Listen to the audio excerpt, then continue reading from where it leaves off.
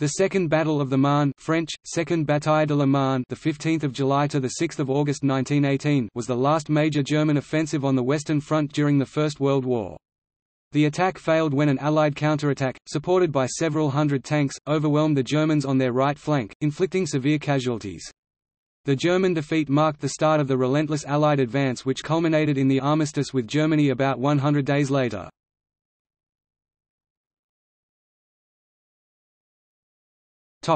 Background.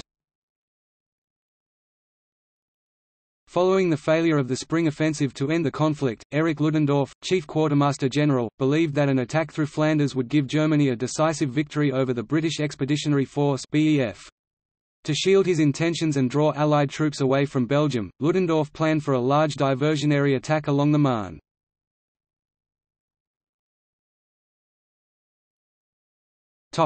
German attack. The battle began on 15 July 1918 when 23 German divisions of the 1st and 3rd Armies—led by Bruno von Mudra and Karl von Einem—assaulted the French Fourth Army under Henry Gouraud east of Reims, the Fourth Battle of Champagne, French, 4e Bataille de Champagne. The US 42nd Division was attached to the French Fourth Army. Meanwhile, 17 divisions of the German 7th Army, under Max von Bohn, aided by the 9th Army under Johannes von Eben, attacked the French 6th Army led by Jean de Goutte to the west of Reims, the Battle of the Mountain of Reims, French, Bataille de la Montagne de Reims. Ludendorff hoped to split the French in two. East of Reims, the French 4th Army had prepared a defence in depth to counter an intense bombardment and infiltrating infantry. Their main line of resistance was 4 to 5 kilometers behind the front, beyond the range of the enemy field guns. It was a continuous trench line to prevent infiltration, dug on a reverse slope so it could not be overlooked by enemy artillery observers on the ground. Between the front and the main line of resistance were two lines of strong points, again mostly on reverse slopes. The French gun line behind the front was lightly manned, but the remaining guns fired frequently, so the Germans did not detect its weakness from rate of firing, although aerial observers did spot a concentration of field guns behind the main line of resistance. German offensive tactics stressed surprise, but French intelligence based on aerial observation gave clear warning, and from 27 prisoners taken in a trench raid they learned the hour for the attack. The German bombardment was scheduled for 12:10. The French opened fire on the German assault trenches at 11:30, naturally shaking the confidence of attackers. When the Germans opened fire they pounded the almost empty French front line and their counter-battery fire struck many vacated gun pits. The attackers moved easily through the French front and then were led onward by a rolling barrage, which soon was well ahead of the infantry because they were held up by the points of resistance. When they encountered the French mainline they were ordered to rest, regroup and wait until their field guns were moved into range. They attacked the main line at 8:30 the following morning, an hour after their schedule. They were stopped by accurate fire by the bulk of the French artillery. They tried again at noon, but failed. A French counterattack gained little ground, but convinced the German commanders that they could not prevail. The Fourth Army was now able to send reinforcements to their neighbours to the west who had not fared as well. In the west on the opening day of the offensive the defenders of the south bank of the Marne had to hold the river bank by enduring an intense 3-hour bombardment, including many gas shells. Under this cover stormtroopers swarmed across the river in every sort of transport—including 30-man canvas boats and rafts. They began to erect skeleton bridges at 12 points under fire from the Allied survivors. Some Allied units, particularly Colonel Ulysses G. McAlexander's 38th Infantry Regiment of the 3rd U.S. Infantry Division, the Rock of the Marne, held fast or even counterattacked, but by evening, the Germans had captured a bridgehead on either side of Dormans 4 miles (6.4 kilometers) deep and 9 miles (14 kilometers) wide, despite the aerial intervention of 225 French bombers, dropping 44 short tons (40 t) of bombs on the makeshift bridges. Ludendorff regarded their advance as the very pinnacle of military victory. The French were reinforced by the British 22nd Corps and 85,000 American troops, and the German advance stalled on 17 July 1918.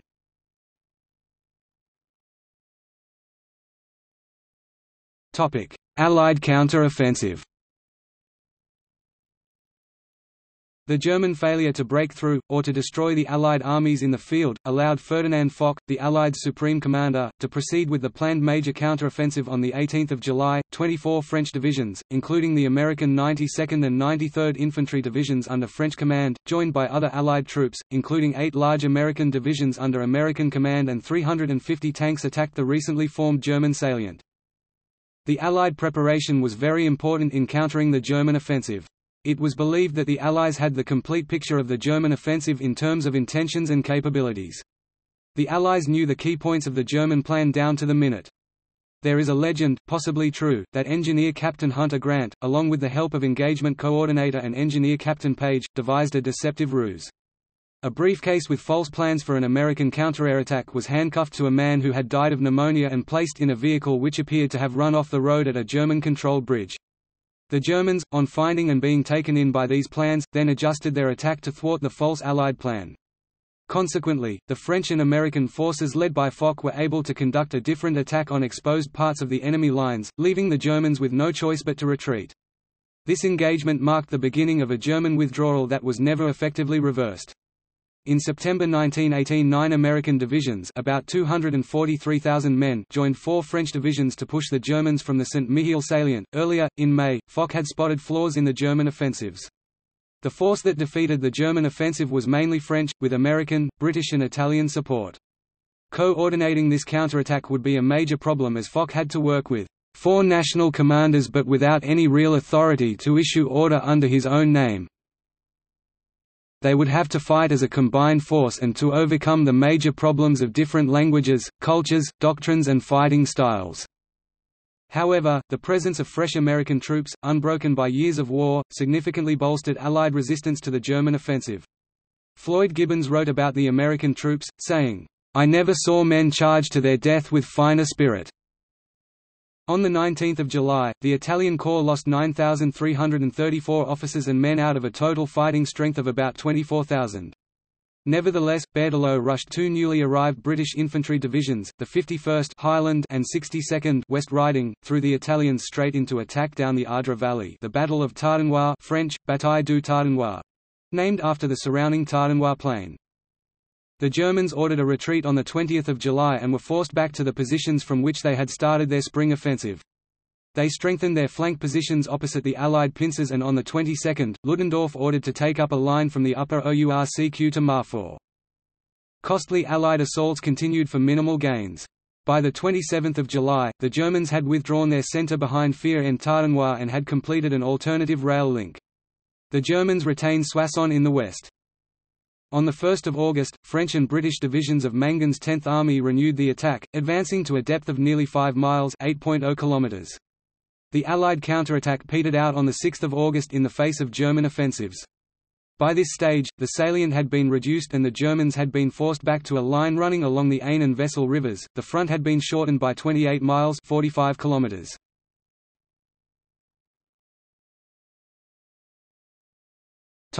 Assessment.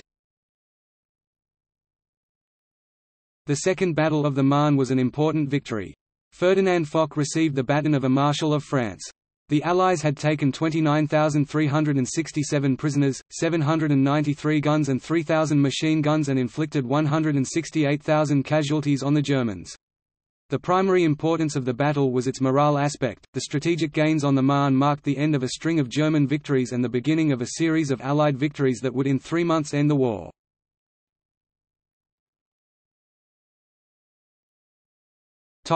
See also: First Battle of the Marne.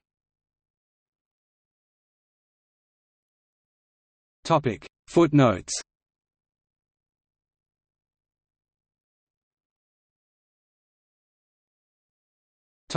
Further reading. Greenwood, Paul 1998. The Second Battle of the Marne. Airlife Publishing Limited. ISBN 978-1-84037-008-9.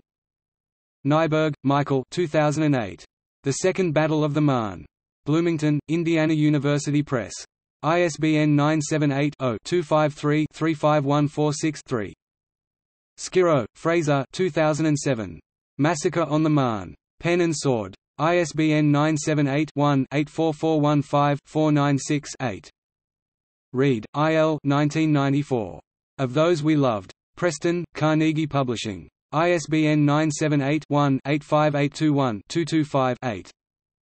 Farwell, Byron 1999. Over There, The United States in the Great War, 1917–1918. New York, Norton Paperback. ISBN 0-393-32028-6.